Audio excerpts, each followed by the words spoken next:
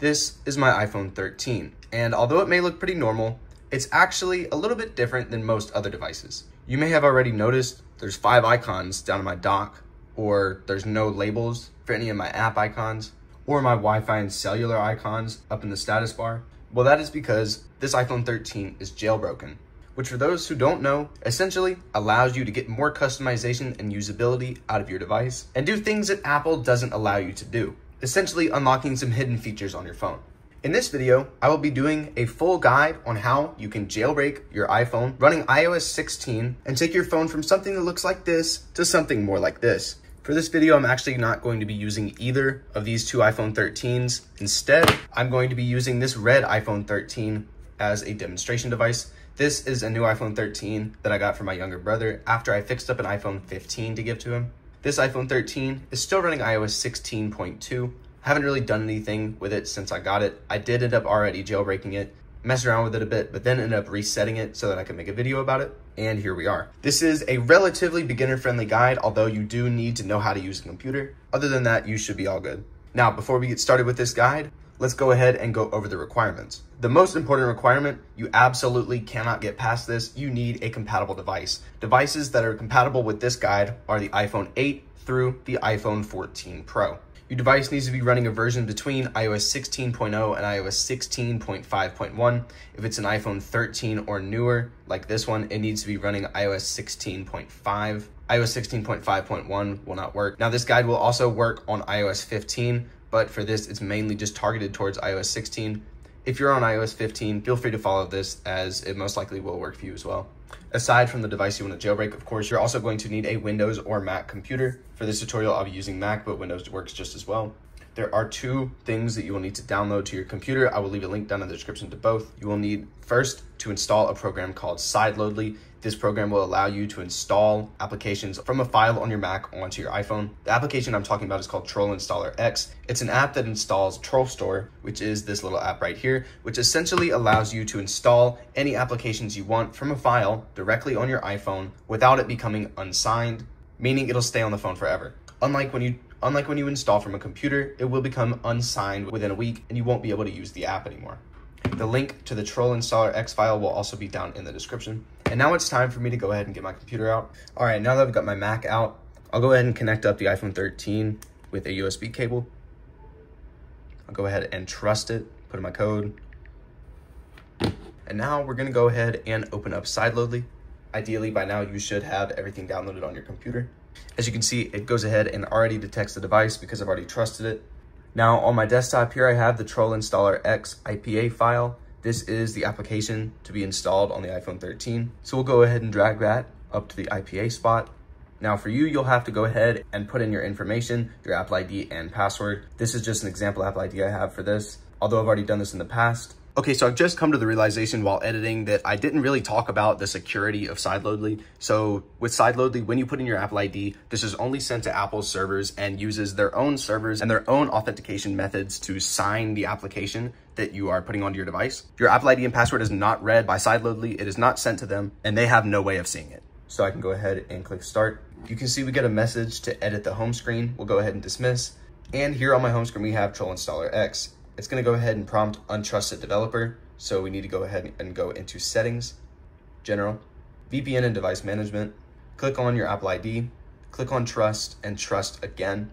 Now, if you try to immediately open this app, it's going to go ahead and tell you need developer mode enabled. So we'll go ahead and go back into settings, scroll down until you find privacy and security. Scroll down to the bottom, click on developer mode, toggle it on, and go ahead and click on restart. And now we'll wait just a moment for the iPhone to reboot. Now that the iPhone has restarted, I'll go ahead and click on turn on, put in my passcode one more time. And now we're able to go ahead and open up the Troll Installer X application. And as of now, we no longer need the Mac. I can go ahead and get rid of this. Now on the iPhone, it's pretty self-explanatory. This app actually works for iOS 14.0 through 16.6.1. We'll go ahead and click on Install Troll Store. And now you get to click the application that you want to use as the persistence helper. Essentially what this means is an application that will always stay installed on your phone that you're able to open up if Troll Store is not working and click on a button that can fix Troll Store, reinstall it, uninstall it, etc. I would recommend using the Tips app if you have it installed on your phone. so I'll use that. It says we've successfully installed TrollStore. If I go to the home screen, as you can see, that was correct. We do have TrollStore installed. And now it's time to actually get on to installing the jailbreak. Now the first step in this is to go to Safari and just go ahead and search for dopamine jailbreak. Click on the lkit.space result. And then if you use the magnifier as your persistence helper, then you can click on open in TrollStore. But for me, that doesn't work. It just opens the magnifier. So instead, I'll click on download.ipa, download, downloads, click on dopamine, and then we'll go ahead and click on TrollStore. This warns this app runs unsandboxed, etc., etc., etc. Of course, it's going to be jailbreaking the phone. We'll go ahead and click on install. Just like that, we have dopamine on our phone. Open the app up, and just this quickly, it's already time to go ahead and click on jailbreak. Before we continue, I do want to go ahead and tell you, by following this guide, I am not liable for any damages you cause to your device. This theoretically should not cause any issues. Really, the only thing I can think of is data loss, having to update or restore your phone. This is at your own risk. I'm not responsible. But at the same time, in my opinion, you don't need to be very worried about this. For me, I would recommend using Sileo as your package manager. It's a lot more intuitive and just easier to use. Now, sometimes the kernel exploit may fail and it'll just hang here on this exploiting kernel screen. If it does that, just go ahead and restart your phone and try the whole process again. All right, let's try that one more time. Click on jailbreak. As you can see, it's actually working this time. It used my preference of package manager from the last time I tried. Now, it's gonna ask you to set a root password. Now, there used to be a default for this. This was Alpine, all lowercase. That's what I usually just set mine to anyway, as that's what I'm used to using. I used to use that password a lot, as I used to work with older devices that had it as the default, but I would recommend setting your own password for here. Then go ahead and click on set. Your phone will go ahead and reboot, swipe up to unlock. And as you can see on my home screen is Sileo.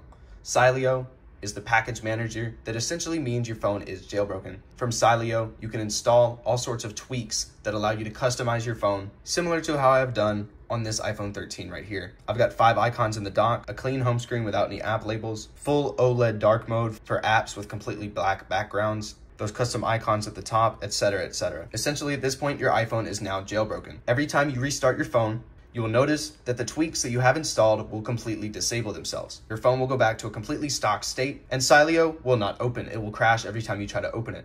Dopamine, however, will open. All you need to do is open it up, click on jailbreak once again, and then all your tweaks should load up, and you'll be able to manage them through Sileo. You will need to do this every single time your phone restarts, whether the battery dies or you restart it yourself. Otherwise, the jailbreak just won't load on its own. So that's it. Now you have a jailbroken iPhone. But this isn't the end of the guide. I'm now going to go off camera and get this iPhone set up the way I like it, similar to how I've done on this iPhone 13, but not the exact same. And then I'll get back with some of my recommended tweaks, themes, and must-haves to go ahead and start you off. 80 minutes later. All right, it's now been just about an hour, and here's where we're at. As you can tell, there is a pretty big difference with how we started. First off, of course, I changed the wallpaper and the home screen layout a little bit. I changed the home screen layout to match pretty much what I do on all my other phones, which is the old stock layout. I got so used to it that I basically just stuck with it. Now, as you can see, I've installed a dark mode theme. This is a theme called Solstice. Unfortunately, it does cost $3 on Sileo, but I would say it's worth it. It's comparable to the iOS 18 dark mode icons, except you can use it on older iOS versions. The icons look really clean and they're professionally made, and it supports the developer. Some other tweaks I've got installed. First off is Settings Revamp, a tweak that allows me to reorganize my settings menu and change some things such as showing the storage, battery health, and Wi-Fi local IP address. Y'all can't do anything with that in my settings, along with organizing tweaks, system apps, and app store apps into categories at the top. Under tweaks, Atria is one of my favorite tweaks for home screen customization. I used to use it to do some pretty elaborate stuff, but I've kind of gotten to the point where I like to use a basic setup these days. Essentially, Atria allows you to change just about anything you want about the icons on your home screen. Let's do home screen pages first. I guess we could change the icon scale if I wanted. Let's make them really small. Change how many rows there are, just for a little example. One of my favorite features in this tweak is the welcome message. This is essentially just a little banner at the top of your home screen. People usually just have customized to their name. It has an icon of the current weather next to it as well. I used to use this with a lot of my jailbreak setups, but I don't as often anymore as I've changed the home screen layout that I used to use, which went a lot better with it. Next up, we've got Boulders Reborn. This is another one of my favorite tweaks. This one completely redesigns the iOS folder menu and makes it look a lot cleaner, and honestly, a design that I could see Apple adapting. It gets rid of the folder background and makes it completely full screen, making the text larger at the top with an application count. I think it makes the folders look a lot nicer, and it's just a nice little touch to your phone. CC Music Artwork. This one is essentially just a tweak that shows album artwork on the music player in the control center. That's about it. It really doesn't do anything else. Pods Grant is a tweak that allows me to use AirPods Pro 2nd generation or newer on older iOS versions like iOS 16 that do not recognize them as AirPods. Instead, they're recognized as a generic Bluetooth device. This tweak makes sure that they are recognized as a pair of AirPods Pro. They aren't recognized as a pair of 2nd gen Pros, but they're recognized as regular AirPod Pros and have more functionality. Settings revamp, I already went over that. Snowboard is a tweak that allows you to install and enable themes for your home screen app icons, status bar icons, and more. As you can see in here, I have Solstice enabled for my home screen icons and a tweak called Linear Next for my status bar. Linear is a tweak that has a couple different options. You have Linear Next, Linear, or Linear Neo. It just changes the icons up in your status bar. I have Linear Neo turned on my other iPhone 13. I think it's a nice little touch and takes away the little stock icon, just adding something with a little bit of a different vibe to it. So this is a pretty basic setup, but it's just a couple of basic tweaks showing the principles of what a jailbreak really is. And in my opinion, I think it's better to go this route instead of doing a super complicated jailbreak setup that almost makes it not look like an iPhone anymore. I think it's a little bit excessive what some people like to do, and I think keeping it basic just makes it a little bit more fun. You can really choose to do whatever you want. There's so many different tweaks available, and more are still being developed for iOS 16, which is actually surprising to me. But this was just an example of a really basic setup. On my other iPhone 13, I have considerably more tweaks installed as I've been building up on this for like a year and a half. But even with this big of a difference in the length on the tweak list, at a glance, it's really not a huge difference. It doesn't take much to make it unique and take it away from the stock iOS feel. Anyways, this has been my basic guide for jailbreaking iOS 16 and a few of my recommended tweaks. I hope you enjoyed watching this video, and I hope that it helped you in jailbreaking your iOS 16 device. I've been needing to get around to jailbreaking this new iPhone 13 of mine, so I'm glad that I finally got around to doing it in this video. Anyways, first off, thank you guys so much for 11,000 subscribers. It means so much to me, and it's just crazy to me how quick my channel is growing. But if you're new here, please consider subscribing, as of right now, only 9.5% of my audience is actually subscribed to my channel. So hitting that subscribe button would really mean a lot to me, and it would help me reach my goal of 12,000 subscribers. And of course, last but not least, I cannot forget about membership shoutouts. Huge shout out to these 5 members. I'll leave a link down in the description to all 5 of their channels. And if you weren't aware, I do have channel memberships. If you're interested, it's $2 a month. There's a link down in the description if you want to check it out, and it just helps me to continue making videos like these. Now that my device, and hopefully yours as well, is jailbroken, go ahead and enjoy it. Install some tweaks, try some new ones, maybe watch some YouTube videos about tweak reviews, as that's kind of the best way to find them. But make your device truly yours and actually customize it the way that Apple refuses to let you. Anyways, enough yapping. Comment, like, and subscribe, and as always, peace out, guys.